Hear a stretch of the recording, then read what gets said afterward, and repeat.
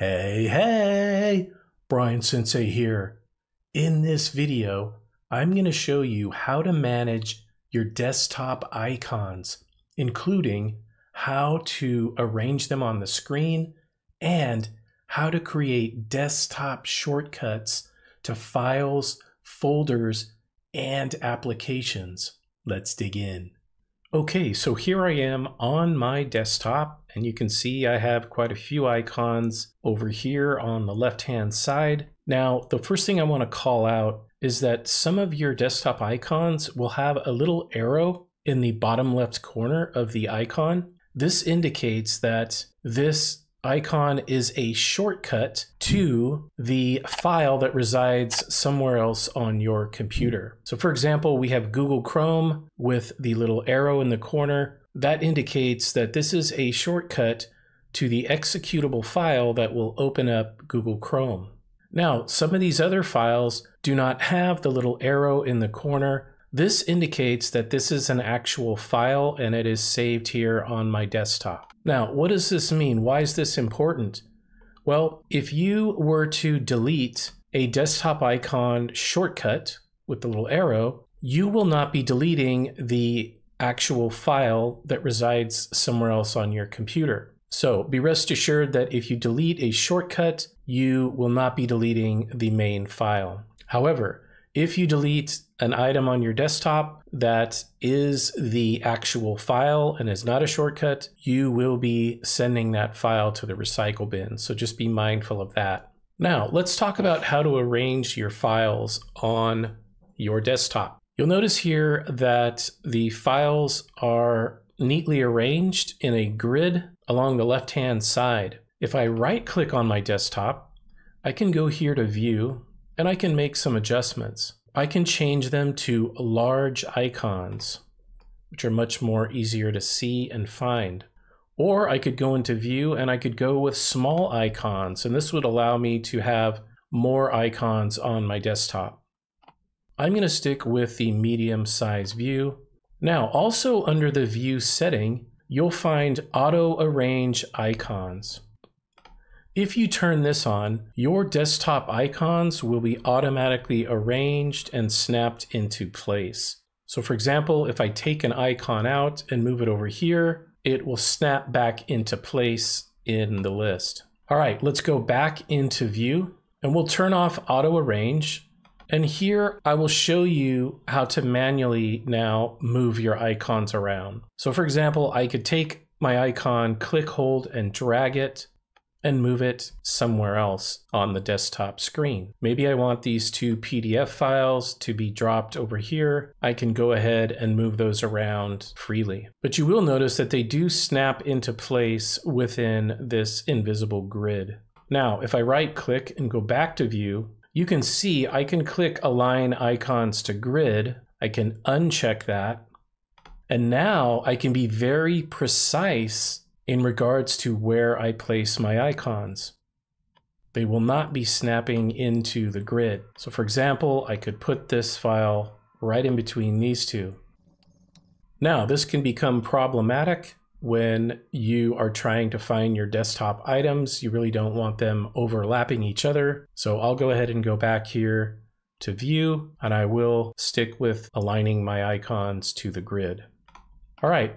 Also in our right-click menu under View, you can actually turn off your desktop items so you don't see them at all. All right, the next thing here is Sort By. You can sort your icons quickly by name alphabetically. Let's try that out. And you can also go back in here and sort by file size or by item type. Let's try out item type sorting. All right, so here we can see that the desktop icons are sorted by file type. So we can see these PDF files are lumped together and our application shortcuts are lumped together here at the end of the list. Okay, back in our right-click menu, you can also sort by date modified. Okay, the other thing I want to show you in here is the new option. So let's say you want to create your own shortcut to a file or an app on your computer. You can click here on New and go to Shortcut. Here you'll be given a screen where you can then browse to the file or application that you would like to create a shortcut for. In this case, I want to create a shortcut to a folder in my OneDrive. So I'll go in there and I'll find my Brian Sensei folder.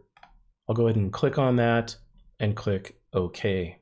Then I'll click Next. And here you can see I have an opportunity to rename the shortcut. And then I'll go ahead and click Finish. And there we have it. A nice shortcut to a folder on my OneDrive. Now let's try that again. I'm going to right click, go to New, Shortcut. And this time I'm going to go ahead and browse to a file. Again, we'll go to the OneDrive and we'll go to the Rock School folder. And here we can see individual files. I'll go ahead and make a shortcut to the annual staff party flyer and click OK. I'll click Next. And again, I can rename the shortcut and click Finish. And there it is. And again, we know it's a shortcut because it has the little arrow in the bottom left corner. If we delete this, we will not be deleting the main file. Now let's try making a shortcut one more time, but this time I want to talk about making a shortcut to a Windows app. Now, if I right click and I go to New, and I go to Shortcut, I can browse here and I can find the executable file to the desired app. However, this is very tricky because you have to know how to go into this PC, to C drive, to program files, and you may have 2 program files on your computer, and then you've got to find the app, and then you've got to find the .exe executable file to create your shortcut to. And that can be tricky to do, but it does work. So I want to show you an easier way to actually do this. And the way it works is you're going to come down to your Start menu and we're going to click on All Apps. And here you can go down your list of all the apps on your computer. And once you find the app you would like, I'll go ahead and create a shortcut for camera. All I have to do is left click and hold and drag and drop, and boom shakalaka, it created a shortcut for me. Let's do that one more time. We're gonna go to Start, All Apps. All right, let's go down here to Microsoft Teams for home. I'll go ahead and left click and hold, drag and drop. All right, now a final way I want to show for making shortcuts is through your File Explorer. So I'll come down here to my folder and open the File Explorer. And I'm going to go ahead and browse to a file that I'd like to make a shortcut for. And I want this spreadsheet right here. I'm going to go ahead and right click on it. I'll go down here to Show More Options.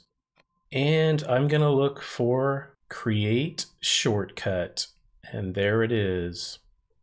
Click there. Now you'll notice what it did was it created a shortcut within this folder. But what I can do is click and hold and drag this out to the desktop, and boom shakalaka, we now have it living on our desktop.